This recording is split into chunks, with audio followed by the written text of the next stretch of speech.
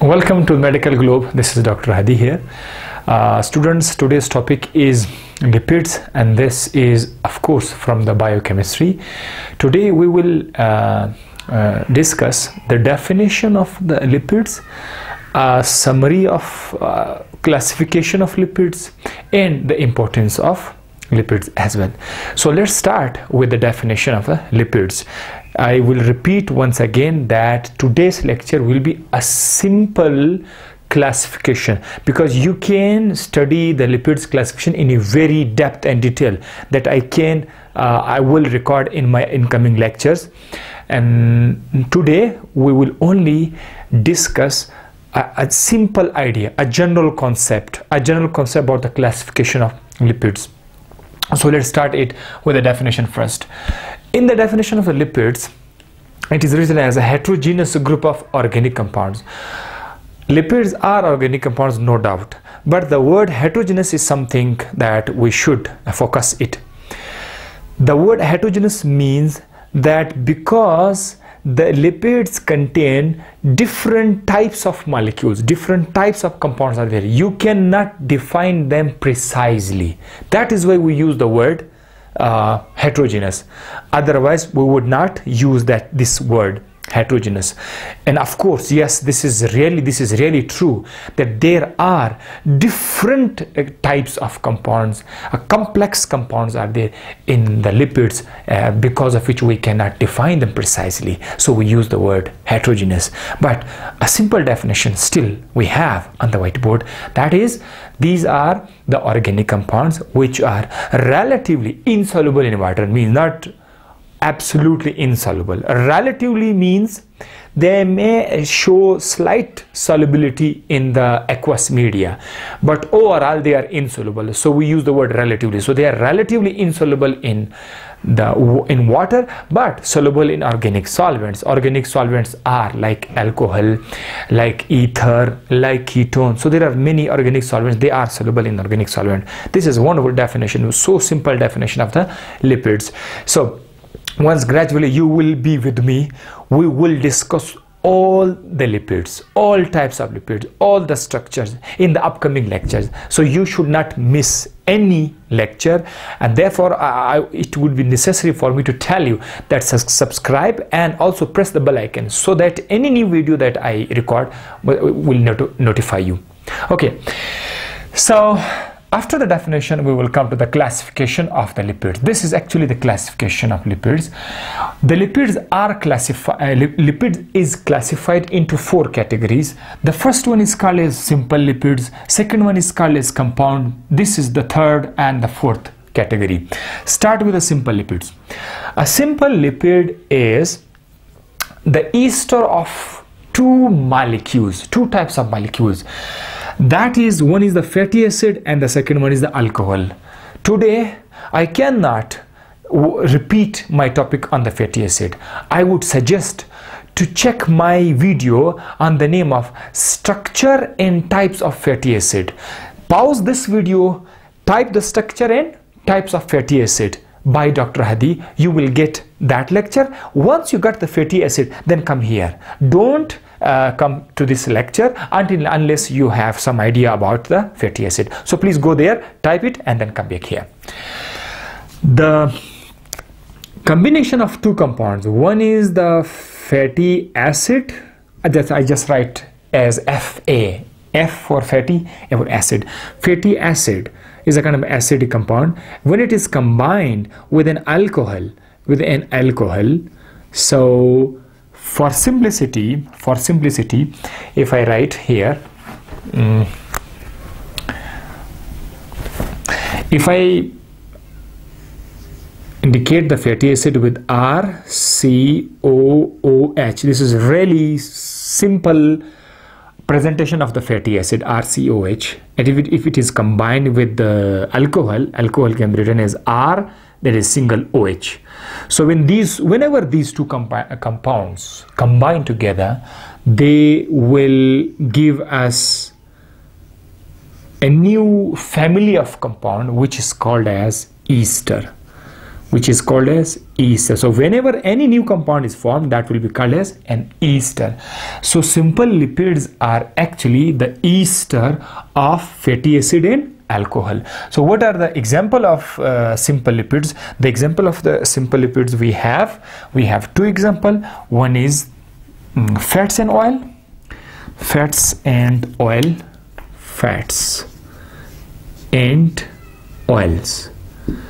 These two are actually same thing. Thus, there is a difference of physical nature, that fat is solid at room temperature, while oil is liquid at room temperature. Both these two things are same. These are simple lipids.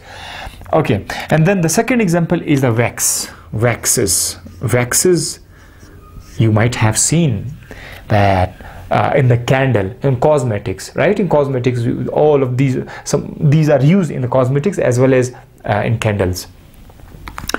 A wax is also an ester. It's again an ester, but inside the wax you will find fatty acid. What kind of? Long chain fatty acid. Long chain fatty acid. Long chain fatty acid, and there will be an alcohol with the name of special alcohol called cetyl alcohol. Cetyl alcohol. Remember, in simple lipids, in place of alcohol, we will use another special alcohol called glycerol. Called glycerol. A glycerol is an alcohol which contains 3 carbon, 1, 2, 3 carbon, and every carbon is attached with one OH group. That is why we call it the glycerol. So whenever glycerol combined with the short chain fatty acid, that will give us fats and oil. Fats and oil. Well, when long chain fatty acid, here was short chain fatty acid, long chain fatty acid combined with cetyl alcohol. This is not glycerol. This is special alcohol called cetyl alcohol, and you will see these in my lectures. Cetyl alcohol. When these two are combined together, then we will get waxes. So both waxes, fats and oil, these are esters actually. So those were the simple lipids. Now come to the second category, compound lipids. A compound lipid contain is some additional group, means it contain fatty acid. It contain fatty acid just like in simple lipids. It also contain alcohol just like simple lipids. Okay, these two are present, but the third category is there is an additional group. Additional group maybe this may be a phosphate group, maybe a phosphate group, and this may be a nitrogenous group, and there may be some kind of protein, there may be some kind of CHO, means carbohydrate. So when these two are already present there and a third substance as additional group is also attached, we call them a compound lipid. We have a very good example, special example of compound lipids. And dear students, once again I will tell you that we will discuss all these compound lipids with the structure. You can just type maybe up to that day I would have already recorded my all these lectures, but you will find the structure of each and every one by one. Today is just a summary. Additional group, that is, so what are the example? Number one is a phospholipids. Here there's like a look at that. Here is lipids and is a phospholipids. And then we have glycolipids. You can see there is glyco and then lipids. Glyco means for carbohydrate, and then there is a lipid. Lipo and protein. Again, this is lipid and protein. So lipids combination with protein, this is compound lipid. Carbohydrate with lipids, this is compound lipids, and so on. Now the derived lipids. Derived lipids are those lipids which come to us by the hydrolysis of simple lipids, category number 1, simple lipids, or compound lipids, category number 2. Means if we hydrolyze, we break simple lipid, or if we break compound lipids, then in both the cases, whatever we get, that will be called as a derived lipid. Just I will give you one example. Let's suppose that here we have an ester. Let's suppose here we have an ester. Let's suppose here we have that is triglyceride. Let's suppose this is a glyceride, triglyceride. Let's suppose this is triglycerides. Let's suppose triglyceride is actually simple lipid, right?